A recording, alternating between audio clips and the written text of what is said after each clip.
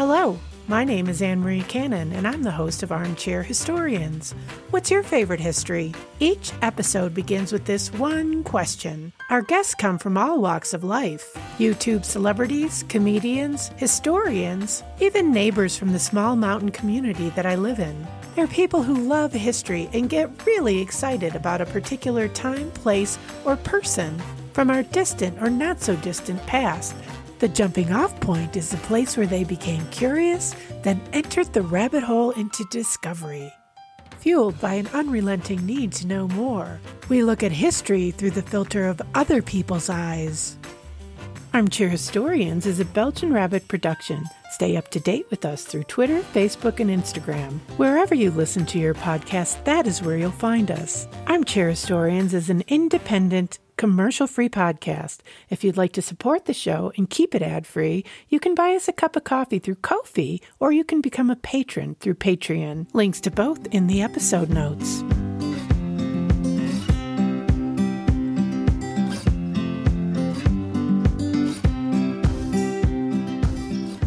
Hello, fellow armchair historians. In this episode, I'm doing something a little bit different. You may recall that I interviewed my great-nephew Finley for our New Year's 2021 episode. If you haven't done so, I highly recommend listening to that episode.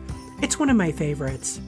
Well, Finley and I talked about a lot of things, some of which did not make it into the final cut. In this installment of Armchair Historians, I share one of the sidebar conversations we had about Finley's favorite history in the form of a mini-sode. So one of the reasons I love to interview kids about history is the very unique way in which they relate to the historical characters and events. Who does a child cast as a hero? And who does he cast as a villain? I believe the way we view the world and ourselves are evident in the way we tell the stories of our history. Children are no exception. So the floor is yours. Tell me. So in Blackfoot, an Indian tribe, one of the chiefs' names was Little Blaze. Why his name is Little Blaze is because he was littler than some of the other people in his tribe, and he was one of the chiefs of his village. I don't know why it was called Blaze. Oh, okay. There's something I think I know why. Like, that's what his parents named him, Blaze. And Little is what the tribe named him. Okay. So what do we need to know about Little Blaze? Why should we care about him? I don't really know, because I just found that and I wanted to, tell history about him. But okay. How he died, it's really sad. So you know how there's lots of fights? There was that one fight against the people that were trying to fight for their home, their Native Americans. And the people that were moving in to build houses, they teared their village, and then Little Blaze had to lead his tribe to another place.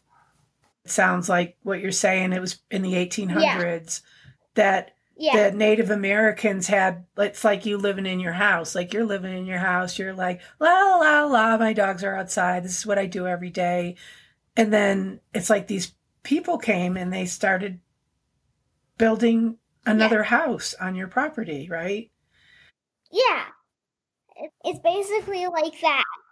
So what you're saying is that the Blackfoot tribe was forced off of their land, and Little Blaze had to take the lead. He became the leader, and he had to lead them to another place. Yeah.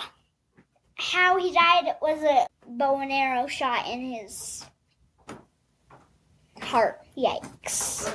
That's really sad.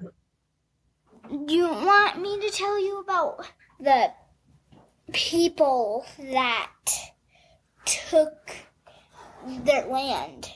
So that land, where was Blackfoot, Dad? was Montana. It was in Montana. Okay. Northern Montana. It was in northern Montana. The tribe or the village was in northern Montana. Mm-hmm. So that man who took the land from them, what about him? He was really mean, like really mean, even to his people. And he he just wanted to take he wanted the whole land to be his. This is awesome. What? There's still some Blackfoot Indians that are alive. Really? Yeah. Do you know any of them? Have you met them at all, or? I think I only know Little Blaze. So have you been studying Native American culture? Is that what you've been doing? Yeah.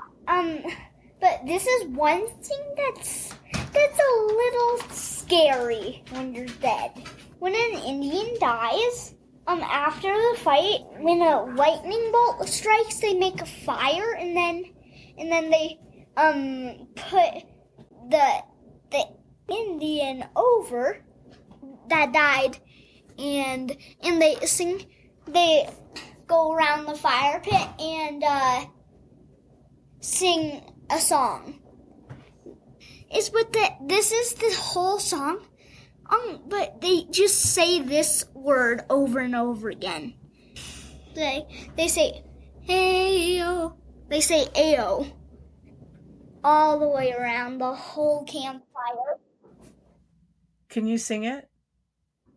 I basically just sung the song. It goes like this: Ayo, ayo, ayo, ayo, ayo, and with drums, like ayo, ayo, like that. That's basically, they say it a bunch of times. Yeah, and there's drums actually that are playing outside of the thing. I did not really know the details of that story, and talking to you about it makes me want to go learn more about it. Thank you. I did want to ask you, why does this history matter to you? One day I just wanted to look it up right when I woke up. I just got on my computer and looked up Blackfoot Indian tribe, and I found him, and then I just started learning about stuff. And then you went down the rabbit hole and you just wanted to know more because you were curious. I love that. I am still a lot curious. I don't even know names of their food yet. Wow, so there's a lot more. There's a lot more to research, huh? Yeah, maybe I would be able to print out like how they talk. Like you could learn the Blackfoot language? Yeah, I want to learn the Blackfoot language because then if I do the Blackfoot like how they speak, then if I ever see one, then I could say hello in Blackfoot Indian way. I want to ask you a favor. So it sounds like you're going to keep researching this and learning more about it. Would you come back on the show and share your research with us when you learn more? I will have their words on a piece of paper, and I could tell you some of the Blackfoot Indian words. Yeah. Hasta luego, amigo. All right, buddy. Okay, bye-bye. Bye-bye. There you have it, my great-nephew Finley telling us the story of Little Blaze and the Blackfoot tribe. Be sure to check out our episode notes for more information. Also, another way that you can support the show is by leaving us a review on Apple Podcasts. Definitely follow us on social media, including Facebook, Instagram, and Twitter. And all the little things that you do on social media, like, subscribe, follow, leave a comment, It all helps. Thanks for listening. Have a great week.